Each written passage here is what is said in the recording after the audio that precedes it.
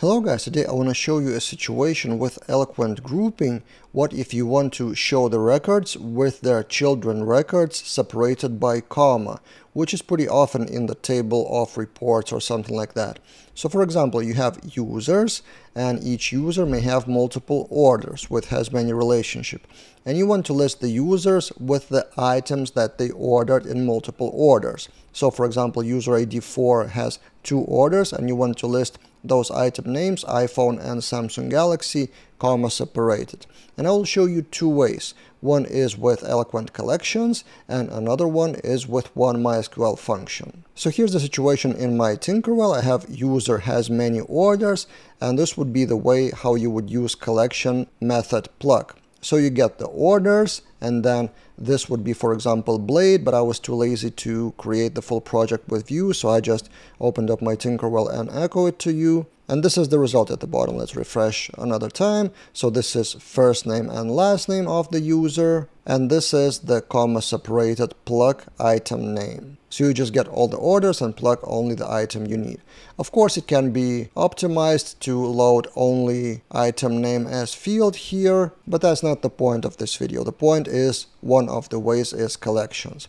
And then another way, which I found out pretty recently, I will uncomment that, is the MySQL function group concat, which means that you would perform that operation in the database instead of loading the data into collection, and database is in most cases much faster than loading all the data and performing that in PHP. So this is the syntax. You load the non-grouped fields, then group concat the field that you want to be comma separated, and then the result of that is eloquent collection. And you have first name, last name, and already concatenated, comma separated string, which you just then put out in Blade or API or whatever you want. Also, you may customize the separator. The default separator is comma, but you can specify separator and do something like, for example, comma space. Let's try it out.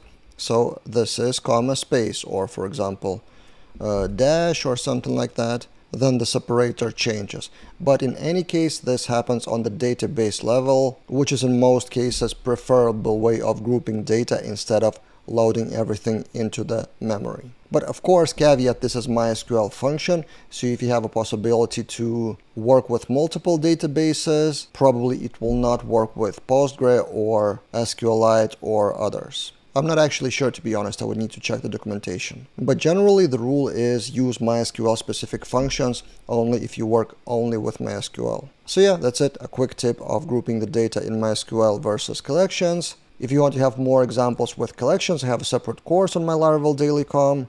Collection chains with unique, filter, map, each and all the other cool methods, including plug. With real-life examples from open source, I've collected them into this course as video examples. I will link that in the description below. That's it for this time, and see you guys in other videos.